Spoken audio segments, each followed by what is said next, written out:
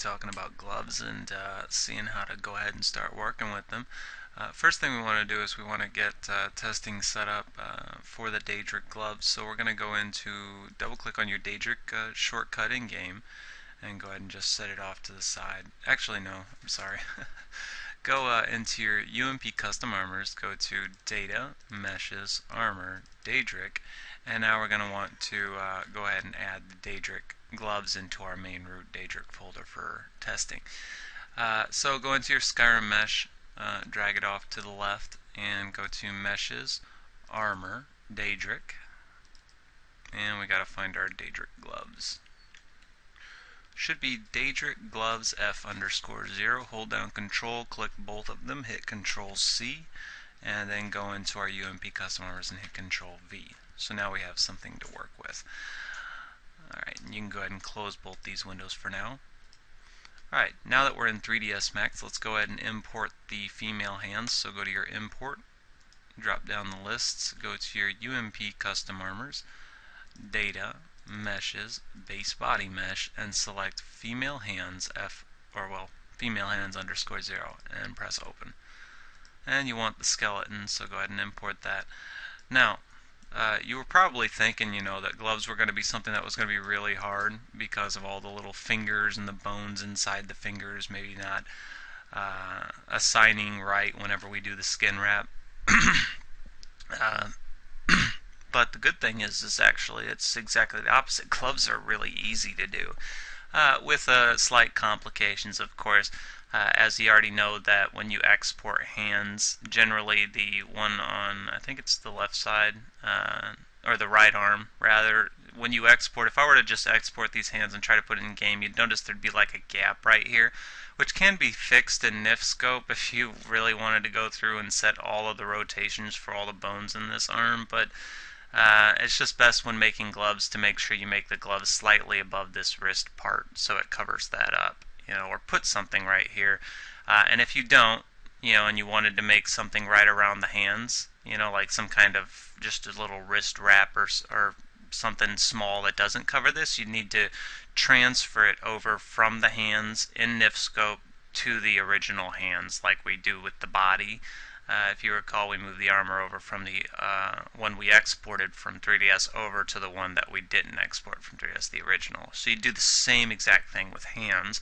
You'd match up the ini node root name for both folders, and then you can move stuff over. Just like, the BBE female to text name that we change in the ini node 0. It's the same thing with hands. It's identical. There's no difference between doing hands and doing the body, except for the BS dismembers. Alright, so let's say I wanted to make gloves and I didn't want to have to form all these little fingers. Well, the fastest way to go about that is to actually use these hands and turn these hands into gloves. Now, if you zoom in real close, you'll notice that these hands are really boxy. They're not smoothed out or anything. I'll explain why that is. That has to do with the normal map. The normal map for textures can make hands not look like they're all boxy like this. Like I can take a really boxy mesh and make it look like a high def, very high vertex count mesh with a normal map. We'll get into all that when we get into texturing. But what we're going to do is we're just going to use these hands and we're going to turn them into gloves. So to do that, first thing, we're going to take these hands that we already have and we're just going to freeze these, right? And then we're going to import. File and import. We're going to import the hands a second time, right? So select to your female hands _0 and select open. Deselect import skeleton. So now we have two sets of our hands. Don't worry, if this pops up, you can maybe change the name to gloves if you want when it says import name conflict, and then select OK. You don't have to, though. You could just select OK. It will not affect anything. Alright, now we have two sets of hands. Well, this set of hands we want to turn into gloves. So we're going to right click on it. We're going to convert it to an editable mesh.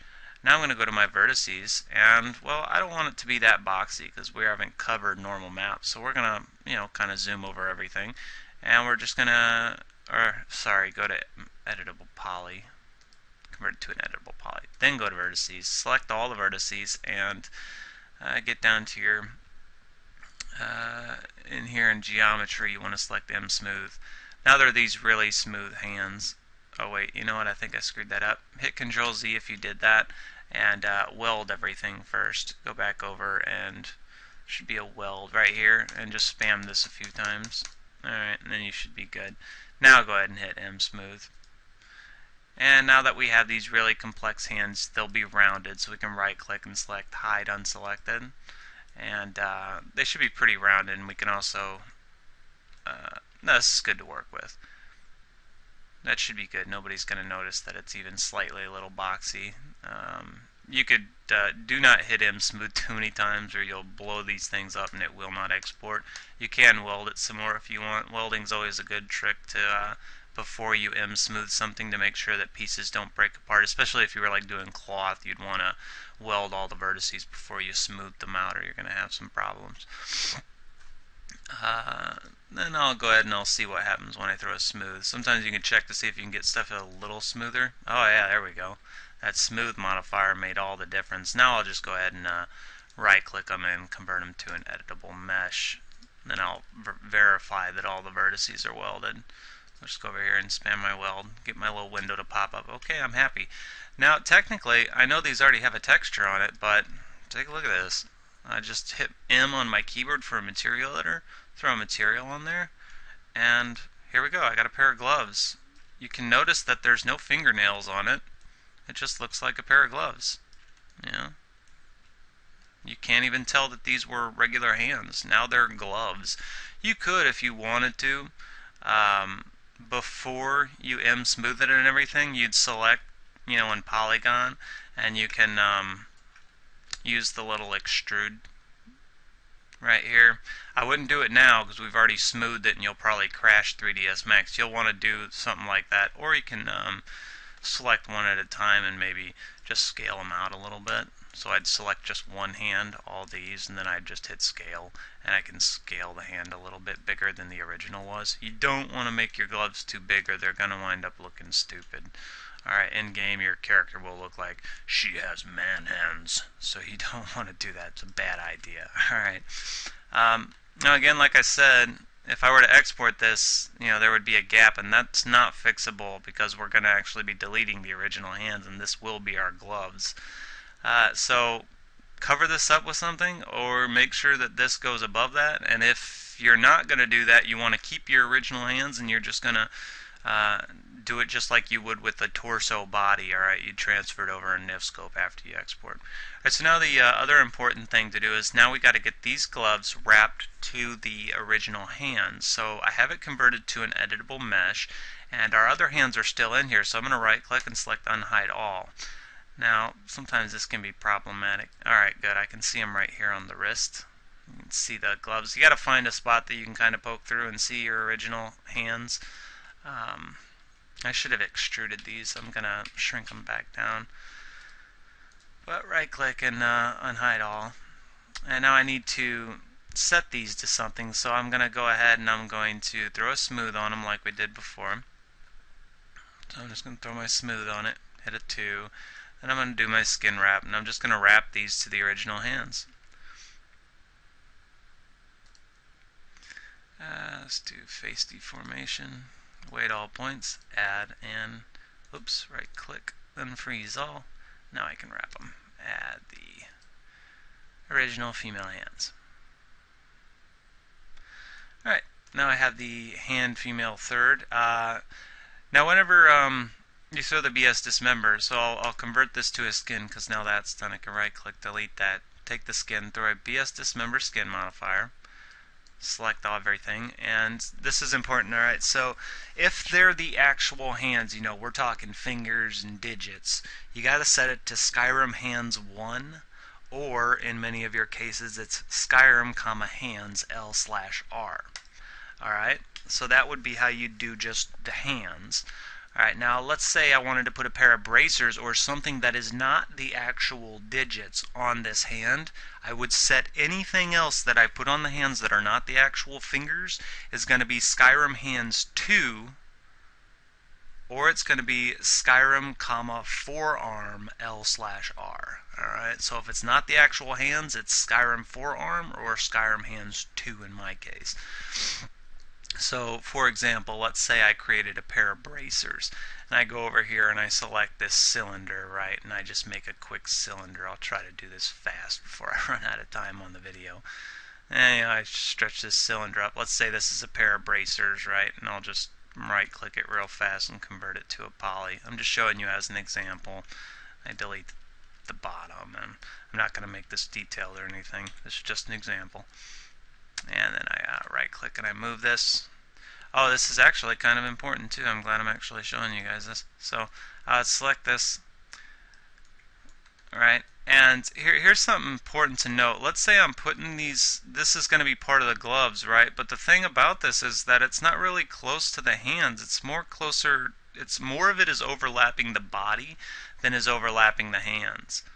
So there's, like, let's say this is my bracers. I know they're not that special, but, and they actually cover more of the body would be in here than the hands. And this is going to be part of the glove, you know, once I shape it.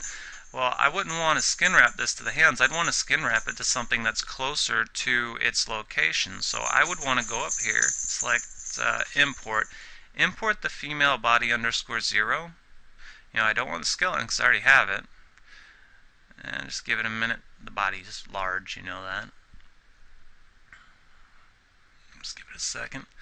Now, even though these are going to be part of the gloves, I can skin wrap these to the body. I can just convert this to an editable mesh, like after it's all shaped. You know, I've already shaped it and everything.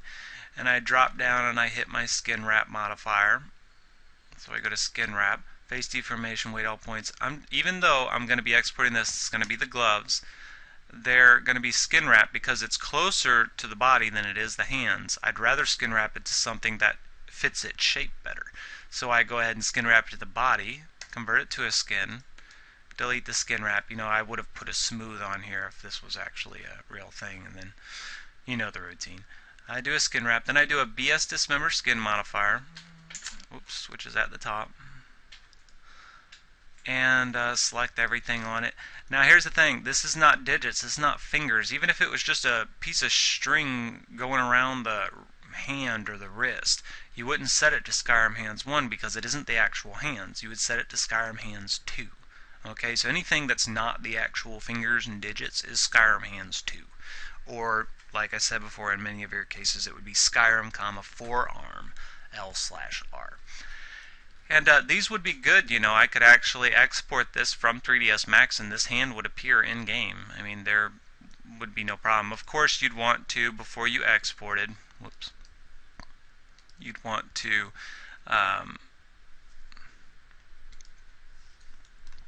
select the body, and you'd want to go ahead and delete it, and then you'd want to select the original hands, which I need to make sure that I got them. That's the thing, when you export the hands, make sure you export the right ones. These were the originals, hands female third. I would just delete those. Now I got my gloves and I got my cylinder. I could go ahead and export these. Now when you export the gloves, there's not going to be anything special. You'd export them like you would any other part that we've covered already. You'd just export them, and then you'd go ahead and you'd take them from your, your Daedric Test 1 folder that you exported them to. Just hit Control-C and drop them into your Skyrim. You double-click Daedric shortcut and drop them in here so you could test them out in game. Alright, now here we are in game. As you can see, I've already finished off my gloves with that cylinder, and I set it to Skyrim hands 2 for the cylinder, and the actual hands, I set them to Skyrim hands 1. Now if you look, I did a little editing to my hands. I made the fingers tips kind of go sharp looking, which you can do before you skin wrap it. You just kind of, take vertices and make them look a little different. You can even add stuff to the hands. But remember, if they're not the actual fingers, you got to set it like you would to the bracers. It'd be Skyrim forearm for many of you, or in my case, it's Skyrim hands 2. And also, I had the leather straps on it, and these buttons and that buckle. All those went to the Skyrim forearm, or in my case, Skyrim hands 2. So that's all there is on hands. Like I said, gloves are really easy to do, and they're actually one of my more favored pieces on the armor to put together.